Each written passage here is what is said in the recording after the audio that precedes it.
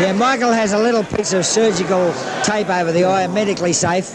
Yeah, I know, but they're like in the States, that's not allowed, you know, prior to a... there was a rules conference before this bout in which that was debated, and now the Australians in with it. Now, there's a very heavy psychic battle going on there with the boys giving the eye.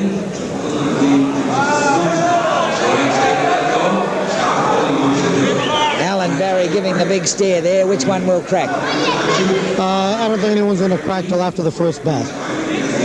This gets to be quite a hype, and you know, I think it gets overdone. Just gets to be a little too much. It seems every fighter now goes in the center of the ring trying to stare the other one down, and it gets to a point it sometimes becomes a joke. But I don't think this one is a joke. There seems to be some very strong feelings between the two. John, you've seen Earthquake Carter in action. I've seen him in just about all of his professional fights. He now bows in prayer before the first bell rings. Barry Michael at the apex of a career. Is he going to go on towards world title glory? Well, the winner of this fight will definitely be fighting for a title in the near future. You're going to watch Al is a good boxer, tremendous puncher. He's always dangerous. He can hit with either hand. Barry's got experience. He may have fought better fighters, but Al Carter is probably the most feared lightweight prospect in the world today. Michael moving nicely in these early seconds as he just slides away from the jabbing attacks. Barry has a reputation of having a very good chin. And I want to tell you, Donnie has a very good body shot. I can see He's looking to go under the elbows of Al. This is a situation where... Nice head moving by the Australian champion.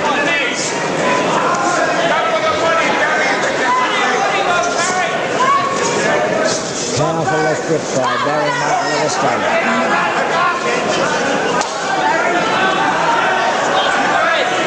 It's really going to be a question of if Barry can withstand the power of Al Carter, and what's going to happen with those body punches in the later rounds. Al has never gone 10 rounds.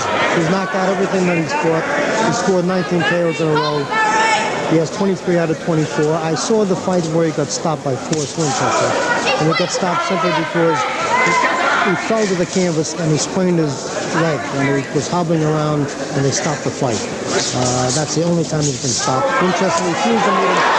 Powerful right in the body by Michael, and Earthquake pulls into the canvas with a tug behind the neck.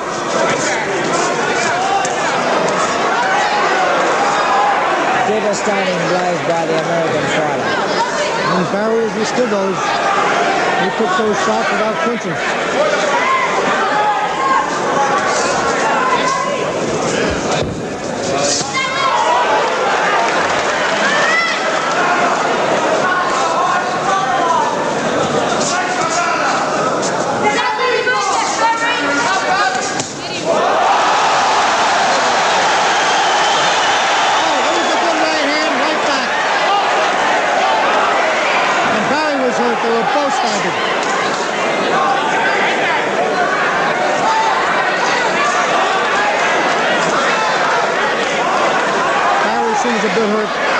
Still stunned from that right hand on the button that came straight after his own good slug.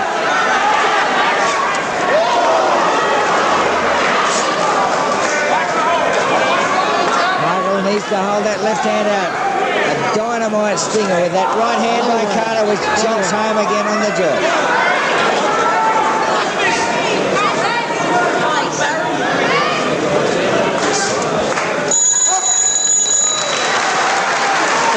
First round. I don't know how long this fight's going to go. I don't think it can absolutely go 10 rounds. I don't know if Carter can go 10. He's in superb shape. He's never trained for a fight in his life like this. Barry Michaels has gone 12, and I believe he's gone 15 also. 15 rounds on a number of occasions.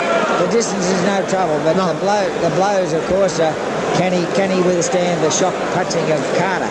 Michael got away with the first big punch, staggered Carter. He was very close to deck there as he was flung backwards, but becomes most dangerous when hurt, as we see, because he came back with a slashing right hand on the button. Michael was indeed in trouble. Scoring for the first round?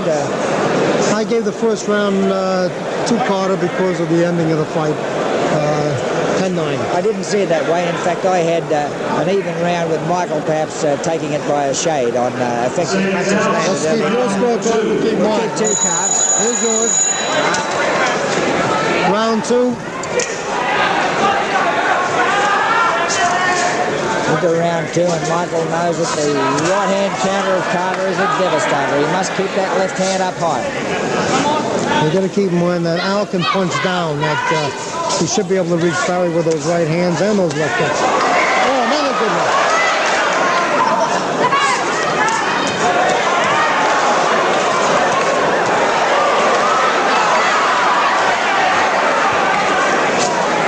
Barry has been hit with some of the best shots you could imagine, and he's standing up to those shots and he's fighting back. He's got some chin, this kid.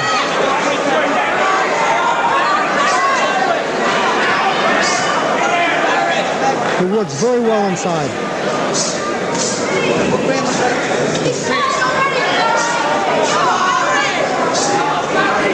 Carter's going to make a mistake staying on the ropes. He's got to get off the ropes, because that's where it can be dangerous.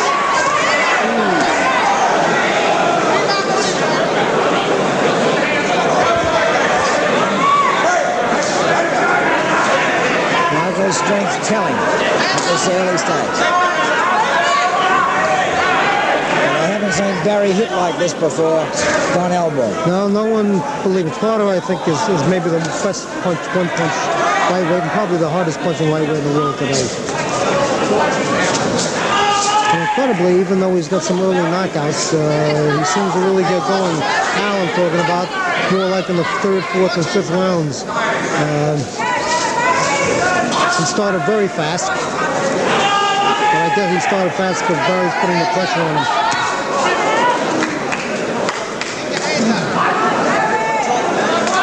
The situation that Al has to keep Barry on the end of that long left hand, set him up, put the combination together, and Barry has to get inside. Strong left hook by the Australian champion. Driving home to the head of Carter. But Carter is dangerous when he's pinned in the corner. He flurries underneath with uppercuts.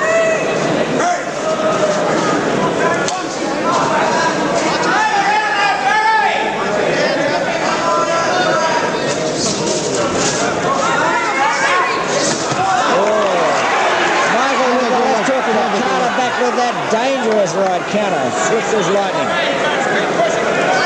So the gym workouts were comparing Carter to Joe Brown and to Freddie Dawson, which we can't compliment anyone more. The time will tell. And I must say this, I'm very impressed with Barry, with his chin, with the way he fights. He's aggressive, he's a very good body puncher. Got to be one of Australia's best fighters.